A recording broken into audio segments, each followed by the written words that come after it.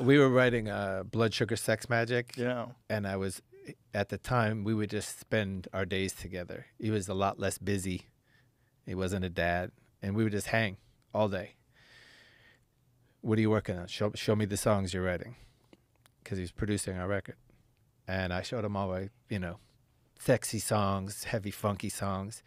He's like, okay, that's good. We can work on that. He's like, anything else in the book? Just a poem that really isn't a song. I mean, it has a melody, but I don't think it's for us. Well, let me hear it. I was like, it's kind of embarrassing. It's a little sentimental. Love to hear it. It was Rick, because Rick knows, like, there's no rules. You want the thing that's not expected. So I sang him Under the Bridge, and he was like, that's your best song. I was like, it's just a poem. Bring it into the voice. Show him the song.